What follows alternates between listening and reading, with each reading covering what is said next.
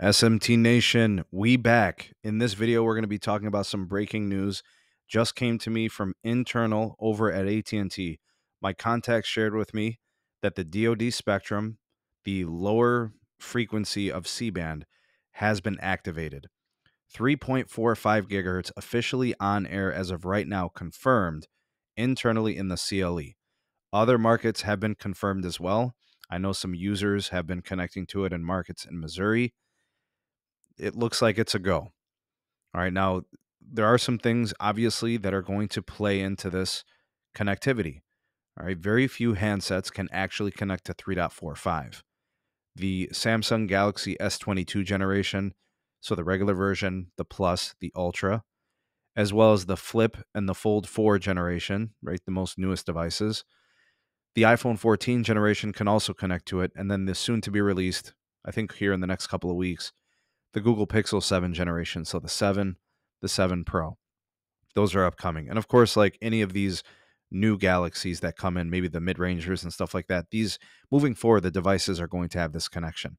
Okay, so now that we've kind of got that customary stuff out of the way, what are we going to be seeing here? What is our expectation? All right, for starters, the N77 C Band channel, kind of broken down into two parts.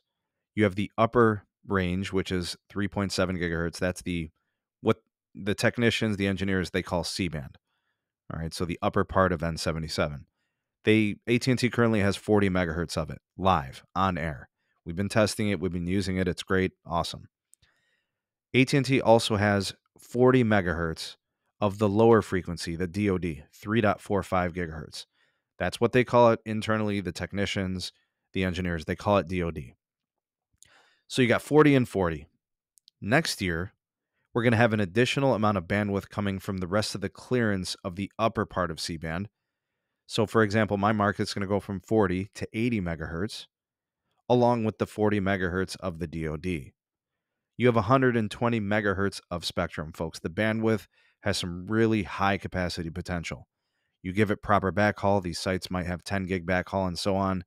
I think you have yourself a really nice connection. Remember, AT&T is not doing fixed wireless access over their mobile network. So they're not put under the same constraints that, say, for example, Verizon and T-Mobile are doing with their fixed wireless access. So regardless of all of those different things, you are going to start connecting to N77, regardless, as long as it's active in your market. If you have an iPhone 14, right, you won't be able to tell which frequency you're connected to. Maybe on a Galaxy, you could see the frequency, but the two frequencies lie in the same band. So you're not going to be able to distinguish them. I think you can with like Signal Check Pro, with like Galaxies and Androids. It'll actually give you the frequency you're connected to. So it's going to be damn near impossible, unless you can get access to those tools, to see if you're connected to 40 megahertz of 3.45 or 40 megahertz of 3.7. Is it going to make a difference? That's kind of what we want to test. That's what we want to see. We want to see the propagation characteristics. We want to see which one works better indoors. We want to see which one travels further, because it might make a difference. I can tell you guys right now, after inspecting all of these upgrades in the CLE, I'm seeing the 3.7 antennas below the 3.45 antennas and radios. This tells me I think the power levels are higher on the 3.7 and they're lower on the 3.45.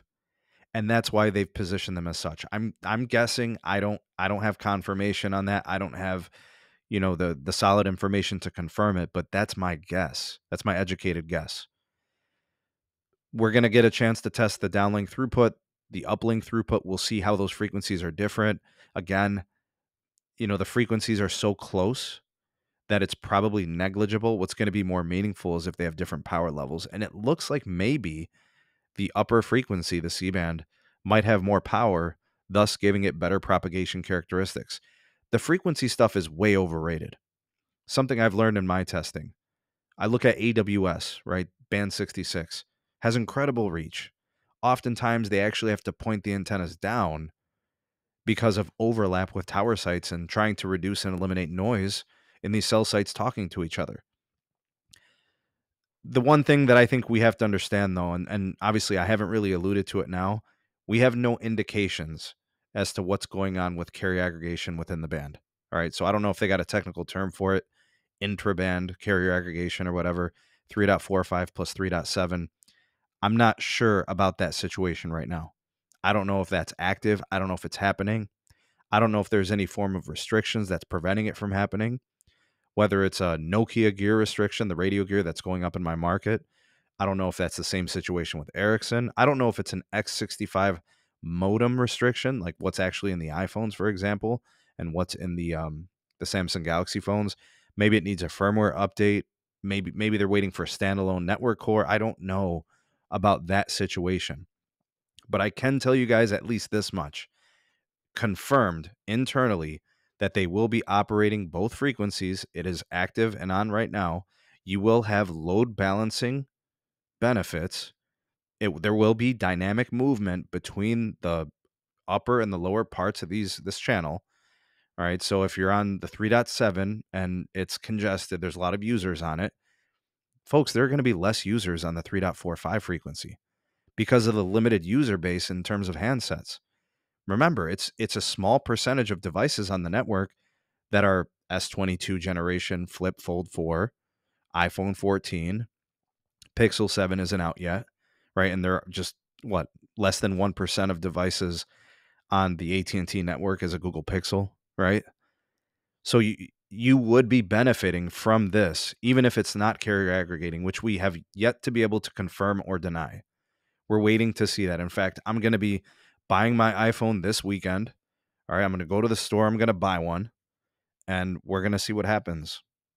Who knows? Maybe we get an update and we get carrier aggregation. Maybe we don't. Maybe it comes at a later time. We're going to be testing this. But right now, the only thing I can confirm is there will be load balancing benefits to this in the case of congestion on any, frequency like 3.7. The 3.45 should behave and propagate very similarly, and people will have that additional capacity throughput available to them if they have one of the compatible devices.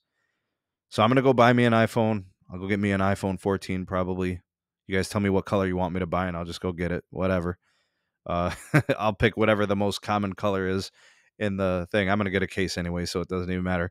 But we will be testing this. In fact, I would like to get an Android connected as well. Maybe I can get my Dish S22 unlocked, and then I can get an eSIM on there for AT&T, and we'll see if we can figure things out. But it is live. We'll be talking about it tonight on the podcast. But again, I don't want to do too much speculation. I'm going to just wait and do the testing myself. We'll be testing the frequency characteristics, the qualities, the propagation, the range, the whole shebang, right? We'll see if we got carrier aggregation or not. We know what to expect, right? 40 megahertz channels, we're seeing between like 300 to 600 megabits per second from AT&T currently, with the current backhaul, fiber backhaul situation, density, and so on. All right, so let me know what you guys think of this. Let me know if you have any insight on this. Maybe you have some internal context yourself. Maybe you've started to test it. Comment down below. You are the voice of the people, the SMT Nation. Let your voice be heard. Like, share, subscribe for more. Turn on the bell notification icon to never miss an upload. Links in the description for my Twitter, my Gmail address for all business inquiries, and my Patreon page. Thanks for watching. See you on the next one. Peace.